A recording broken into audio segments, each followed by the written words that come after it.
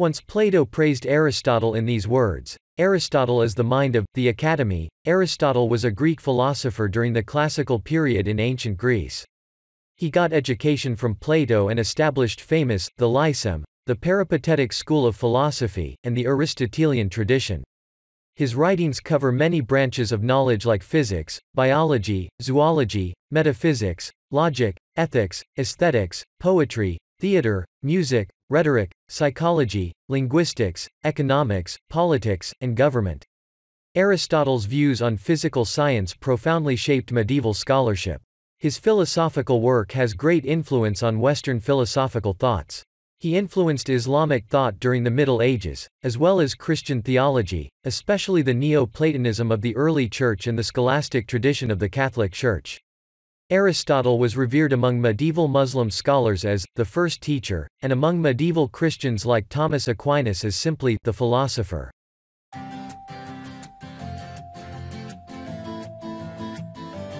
Life and education. Aristotle was born in 384 BC in Stagira and died in 322 in Euboea. His name means, the best purpose, in ancient Greek. Aristotle's parents died when he was about 13. At the age of 17 or 18, Aristotle reached at Plato's The Academy. He remained in Athens for nearly 20 years till Plato's death in 348 BC. He thought Alexander the Great for some time. He established his own school with the name of the Lyceum at Athens about 335 BC. Aristotle wrote many books and articles. His most important treatises include physics, metaphysics, Nicomachean ethics, politics, on the soul and poetics. Aristotle studied and made significant contributions to logic, metaphysics, mathematics, physics, biology, botany, ethics, politics, agriculture, medicine, dance and theater. Aristotle was greatly inspired by Plato. All of his education was the reflection of Plato in shape of thesis or antithesis. Work, books, ideas and contribution. Theory of four causes. Aristotle initially claimed that everything was made up of 5 elements: earth, fire, air, water, and ether. Aristotle is also famous for his four causes, which explain the nature of change in an object. Material cause. It is determined by the material of which the thing is made. Formal cause. It is determined by the form, arrangement, shape and essence the thing is made of. Efficient cause. It is determined by an external agent or force. Final cause. It is determined by the final aim or purpose that the thing is serving. Teleology. According to Aristotle, everything has teleology. Teleology is a purpose behind everything in nature. This teleology is final cause of everything. All things have been created for its teleology or final purpose. Axioms. Aristotle believed that when trying to determine the fundamental nature of reality, the only place to begin was with basic axioms. One such axiom was the principle of non-contradiction, which states that a substance cannot have a quality and not have that same quality at the same time. Aristotle would use this concept not only as an important beginning point for natural philosophy and metaphysics but also for the basis of symbolic logic, which he was the first to establish. Even though an axiom can't be proven, it is something that we assume to be true because it seems to be self-evident, and this allows us to move forward in establishing an argument. Logic. Through symbolic logic with Aristotle, we had our first attempt to evaluate validity and reasoning. If, for instance, all insects are invertebrates, is our first premise, and all invertebrates are animals, is our second premise, then our conclusion that all insects are animals is a valid conclusion because it follows from the premises. This has nothing to do with the truthfulness of the premises. If we substituted the first premise for all birds are invertebrates, and the conclusion all birds are animals, the logic is still valid regardless of the fact that the first premise is false. In this case, we still get a true conclusion even though we have a false premise, and in this way Aristotle had proven that reasoning is separate from the truthfulness of the premises being considered. A logical argument could have false premises and a true conclusion, but true premises would always lead to a true conclusion.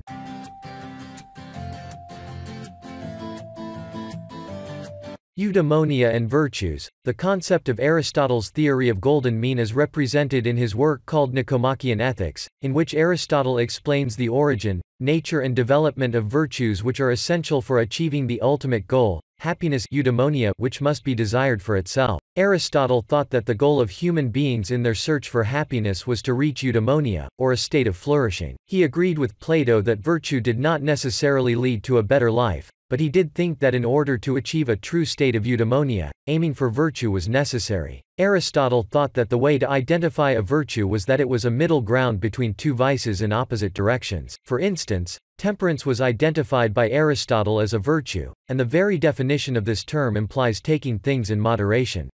While virtue ethics has come back in vogue, it is under contention what exactly key virtues are.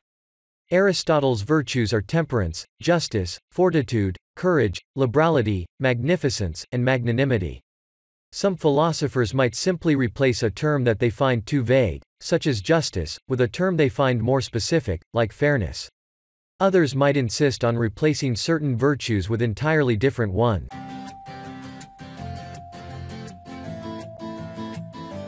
Political ideas of Aristotle. Man is a political animal. The source of Aristotle's political ideas is his book, Politics.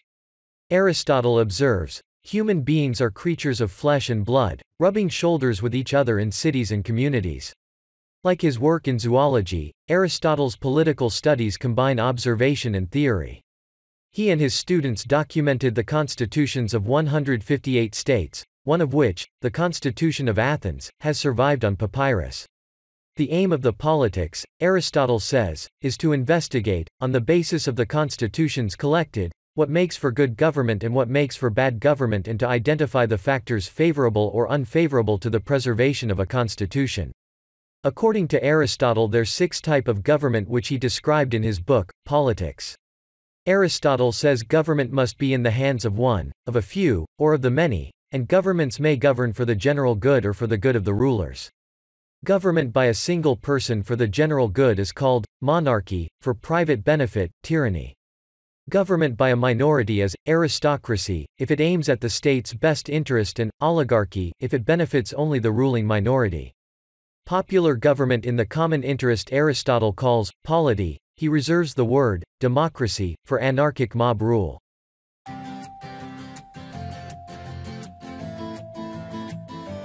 Aristotle's influence and contribution. The 19th-century German philosopher Friedrich Nietzsche has been said to have taken nearly all of his political philosophy from Aristotle.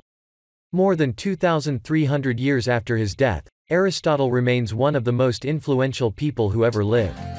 He contributed to almost every field of human knowledge then in existence. We must, and he was the founder of many new fields. Chief aspects. According to the philosopher Brian about this theory, it is doubtful whether any of the historical has ever known as much as he did. It is a theory of political obligation. Views on physical science explanation of this theory is quite false. His influence extended from late antiquity and the early Middle Ages into the Renaissance.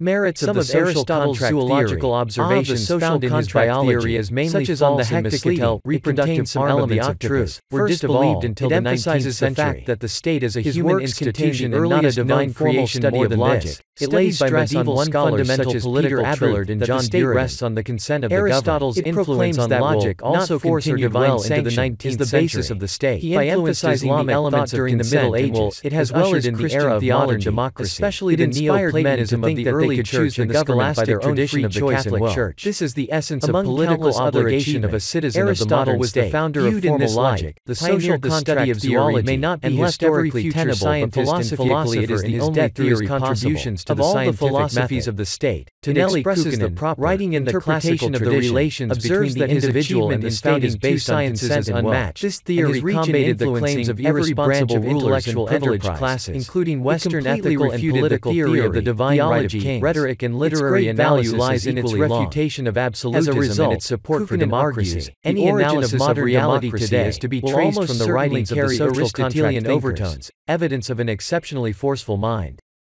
Jonathan Barnes wrote that, an account of Aristotle's intellectual afterlife would be little less than a history of European thought.